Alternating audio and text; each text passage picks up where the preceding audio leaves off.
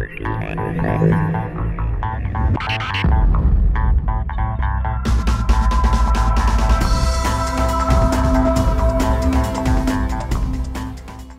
so now it's looking more like a truck, huh? Chassis, sliders, shackles, well, the leaf spring shackles, and this I think is a motor mount or the skid plate. We have the body post installed. That covers parts 1 through 6. Let's go ahead and go to part 7. So it wants us to grab this little piece here from the kit. Okay, it's just like this little half square or L or F, this way, F piece, okay? And it wants us to use M3 8mm screws. So let's go ahead and find the M3 8mm, M3 by 8mm button heads. Let's see. Yeah, okay, there we go. And we're gonna need 2, of course. Now the direction of oh, I grabbed 3. Let's go ahead and put some Loctite in there. Just a dab. And a dab in there. Okay. And there we go. Now it's saying to your reference point again is going to be the same direction pretty much. The body posts and this square here at the end. So it wants us to mount it like this. On the, I'm guessing this is the front. So that's what I'm guessing. So it's going to go right here. Let's put it on. Let's see. So it's going to show you that this flat side. Let's see if you guys can see. It's all black. It's crazy. This flat side, of course, it goes like this. Pretty much. So this little ledge goes like that on the front. So let's go ahead and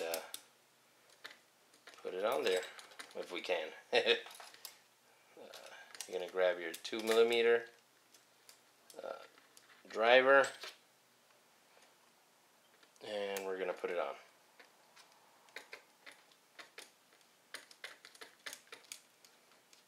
Okay, nice and snug. I'm guessing that's for the servo.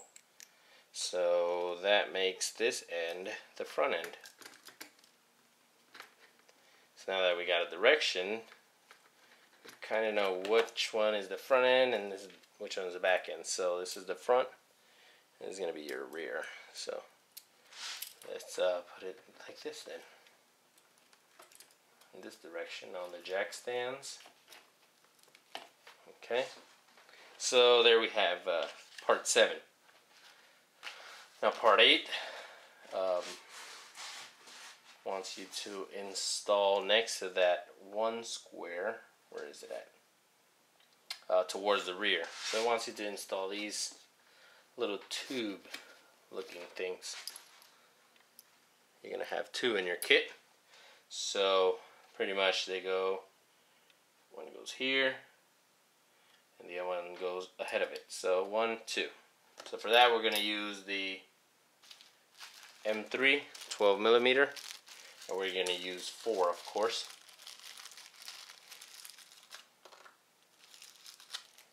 Okay, let's go ahead and install it.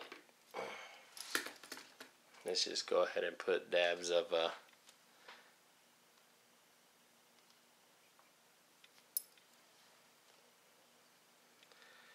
thread lock in there.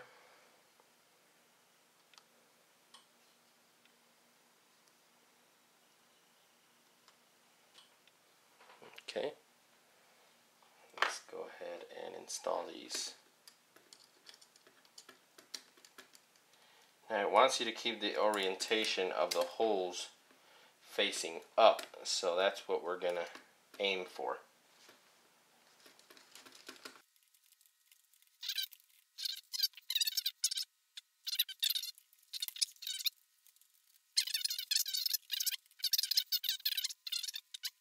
So this automatically helps us skip step 11.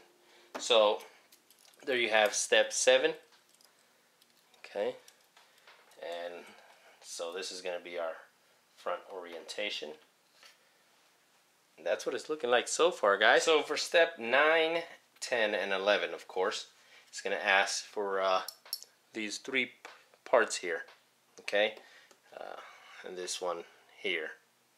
So being that this is our forward orientation, we are going to use as well these shock mounts. Okay, so it's gonna ask for all of those. Okay, so for one part it asks for the 8mm, I mean for 2 parts, and then for the shock mounts it asks for the 10mm. So let's go ahead and find the 8mm. Okay, we have 8mm. We're just gonna need 4.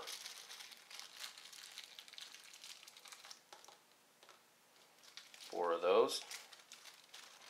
Okay, and it's saying we're gonna mount them towards the rear. So this part here, you want your orientation. See, it has like a shallow end there, or a indentation that goes facing up. Okay, so let me show you here on the kit where it goes mounted here to the rear. You can just push it up from the bottom and pinch it in there. That's how easy that is. Okay, and we'll go ahead and install those 8mm. So like everything that I've been doing on the metal, we put some thread lock, just a dab, and we screw that in.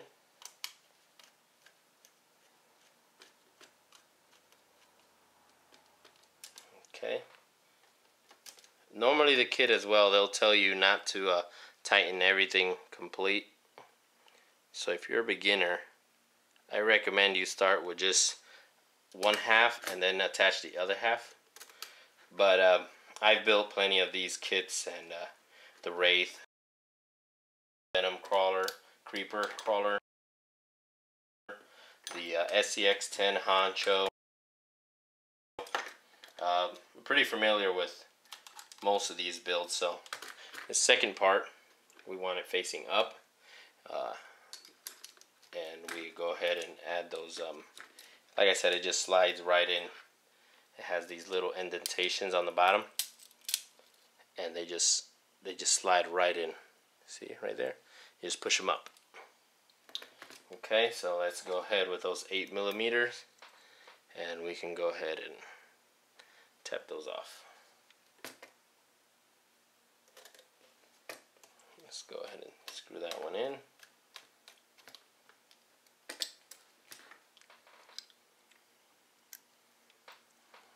Okay, let's use thread locker on that one, and then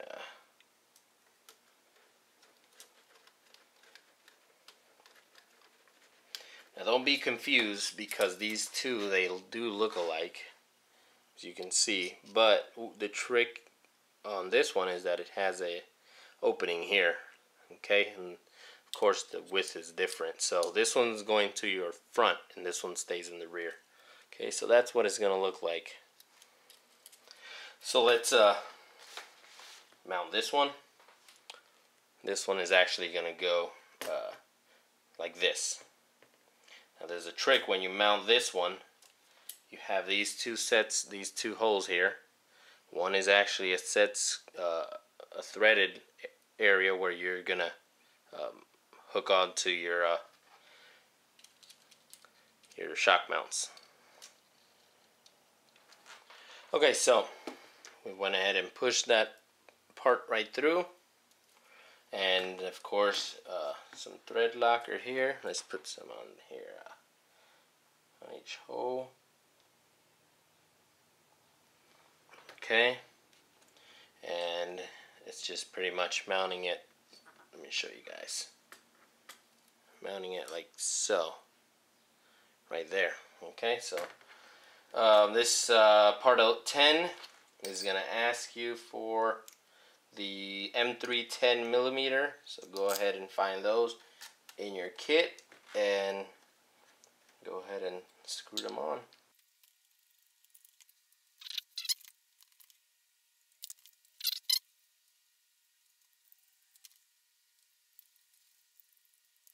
And of course, part 11 will tell you to join both halves together and tighten everything up.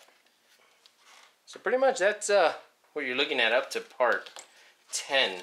Part 11, 12, and 13 pretty much tell you the same thing. Join the halves, which screws go where, and pretty much everything you did on one side, do it on the other side.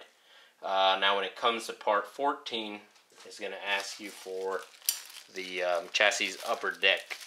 Okay, so I said we were going to go up to part 16 and we could stop there. So this is part 15. Okay, so it's going to have some hardware here. And we're going to go ahead and install those. Okay, so then it's going to ask you for a 8mm countersunk. Let's see if we can find those. 8mm countersunk. Okay. So we're going to grab this set right here. And we actually need 1, 2, and 3. Well, we might need them all. So let's just start with 3. Okay. So we're going to grab our, again, 2.0. Okay, and pretty much your orientation, of course, your countersunk screws, they'll sink into that. Let's look at it just like the diagram, and we're going to put one of these little tubes here on this end, and these little blocks with this little hole, threaded hole there, facing up. We're going to put one right here, one right here, and then the other, of course, the other tube one would go on the end. Okay, so let's go ahead and do that.